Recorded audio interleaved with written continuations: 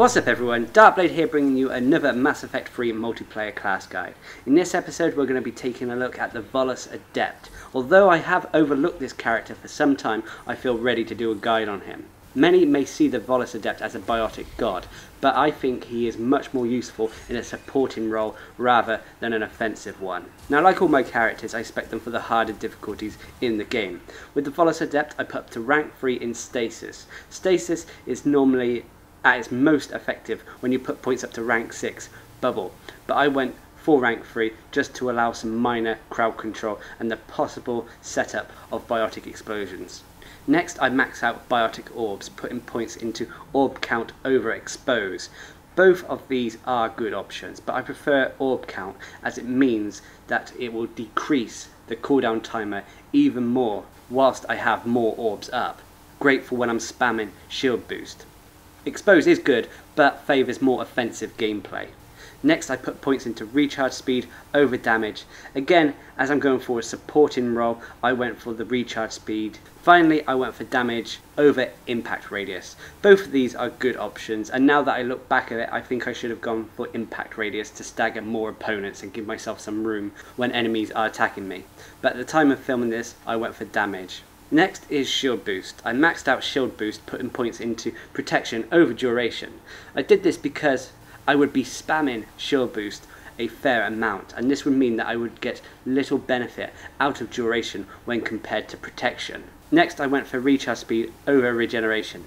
Again, this is because I would be spamming the ability. Also, I felt that the regeneration was not as useful when I could simply have a quicker cooldown on shield boost and restore mine and my allies' shields, rather than wait for it to restore on its own. Lastly, I put points into shields over impact radius. Both of these are good. As for the passive abilities, these are down to personal preference. With Volus training, I put points up to rank 5, putting points into shield boost over power damage to make my shield boost stronger and make the Volus Adept a greater healer. Lastly, I put points into damage and capacity to help reduce the weight of my weapons. If you wanted, you could skip out stasis in favour for rank 6 weapon weight or weapon damage. Lastly, I maxed out fitness, putting points into health and shields, as melee with the Volus is more defense based than attack based. Also, with the Volus's low shields and low health, he will need all the health and shields he can get. As for weaponry, go with something you feel comfortable with. With this build, you can get away with using a weapon that doesn't give you the 200% cooldown bonus, but don't overweigh yourself too much. Your weaponry and biotic orbs is where your damage will come from on this character, so use gear to possibly increase these. Anyway, let's get into the heart of the episode and talk about the Volus Adept's moves and abilities. Its first ability available to him is Stasis. With Stasis, the Volus Adept will stop enemies in their tracks with a powerful Mass Effect field. Enemies who are caught in the Stasis field will be unable to move or attack you, giving you a small amount of crowd control by potentially stopping high threat targets such as phantoms. Unfortunately though, the effects of stasis will wear off after a certain amount of time, or if the target takes too much damage. Another downside to stasis is that it also cannot affect armoured targets whatsoever, so any enemy who has a yellow health bar won't be affected by stasis, and it will be a waste of an ability. Now, stasis can also be used to set up biotic explosions. Basically, if you cast stasis on an opponent and then they are hit by a secondary biotic ability, for the Volus Adept, you can follow this up with a biotic orb if you so wish, then a biotic explosion will be created. The effect of the biotic explosion is that the target who was set up for the biotic explosion, when it's activated, that target will take additional damage, plus anyone else around them will take damage too. Finishing on a good point though, stasis is an insta-cast ability, so as soon as you see someone who can be affected with stasis and cast the ability, then they will be affected by the ability. There's no orb that has to float towards the enemy first. The second move and ability available to the Volus Adept is Biotic Orbs. This is a unique ability only available to the Volus race. Basically, the Volus Adept will summon 3 Biotic Orbs that will float around him until fired off. So basically, when you use the ability, he will first summon the orbs, they'll float around him, and then when you press the ability a second time, well up to 3 times, he will fire off the orbs.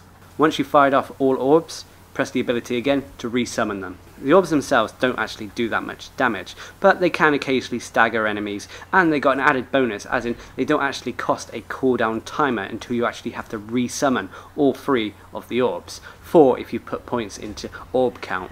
Now the best thing about the biotic orbs with the build I'm using here, the supporting role, is that with each orb that is active, it basically increases your recharge speed by 10% per orb. So that's basically an extra 40% recharge timer on your abilities when all 4 orbs are activated. This comes in really handy when you're spamming shield boost. But you have to be wary. I mean, you will get tempted to fire off your biotic orbs to either set off biotic explosions or just for an alternative to your weapon, say if you run out of ammo. So be wary when you actually do decide to fire off an orb, as you will feel the cooldown timer on your shield boost without the orbs up, especially if you're using heavier weaponry. Now the third and final ability is shield boost, and this is the most useful ability to the Volus Adept in my opinion. Basically, with shield boost, the Volus Adept will repair his shields and allies who are nearby, providing an initial large shield boost to their shields and restoring shields every second for 3 seconds afterwards. It's basically a heal. Although it doesn't actually affect players' health, it will affect their shields. This is the closest thing you've got to a healer in the game.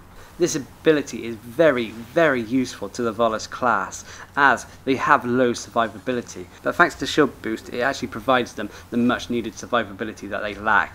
Shield boost can also be quite effective in various situations, for example during specific missions such as escorts and hacks where you and your teammates are quite close together. Spamming shield boost here really does help, and it means that you and your team can potentially sustain a lot of fire. Shield boost can also become useful in other situations, like for example when a teammate has gone down and he's been revived and is getting back on his feet. Using shield boost on him will give him that opportunity to get back in the game a lot quicker. An interesting fact about shield boost is that it gives you a brief second or 2 of invulnerability. This can be incredibly useful in many situations. And if you've got a Volus Adept with 4 biotic orbs up, 200% weapon weight cooldown timer, basically anything to reduce his cooldown timer, it can be almost impossible to down him when he's spamming shield boost. So if you do have a Volus Adept who is spamming shield boost in your team, try to stay close to him, as it will help you as well. There's also been reports that shield boost can also prevent enemies from insta-killing your teammates,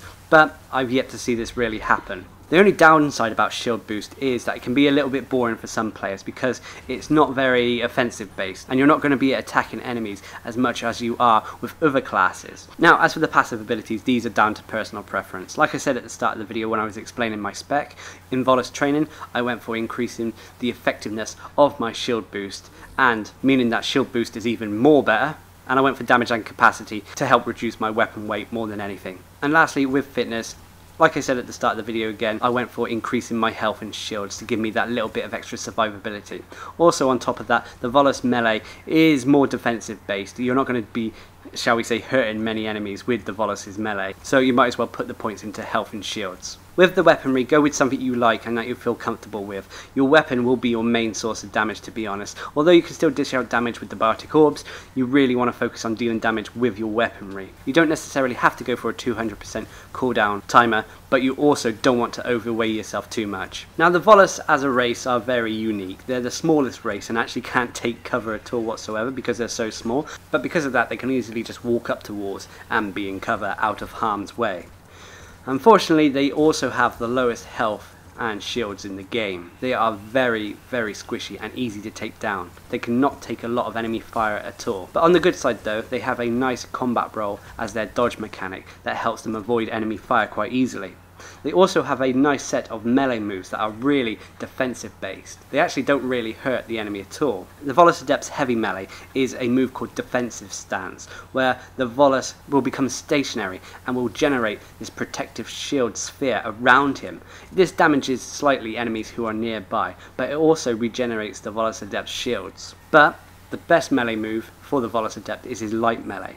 This allows him to become cloaked, similar to tactical cloak, allowing him to break the line of sight of enemies and get to cover. This is very handy in tight situations. Also, unlike tactical cloak, the Volus Adept can still shoot whilst he's cloaked, but unfortunately this only lasts for 3 seconds, so you don't have much time to shoot, and this move would probably be better used to get away from bad situations, rather than relying on it to get sneak attacks. Overall, in my opinion, the Volus Adept can be a great supporting class. He can be played offensively too, but I feel he shines better when supporting the team with shield boost. Of course, this won't suit everyone's playstyle, and more offensive players will probably hate this build. But with the Volus Adept spec this way and playing a supporting role means that you can tackle the harder difficulties with ease, as long as your team remains in unison and close together. If you get into a team that likes to split up and fight on their own, then the Volus Adept is not going to shine at all. Also, if you're playing this way, remember that you're not going to be top of the leaderboard necessarily,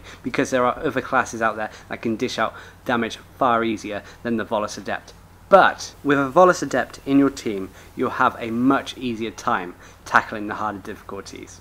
Anyway, I've been Darcblade, bringing you my Mass Effect 3 multiplayer class guide to the Volus Adept. Hope you enjoyed the video. Thanks for watching. Subscribe and like for more.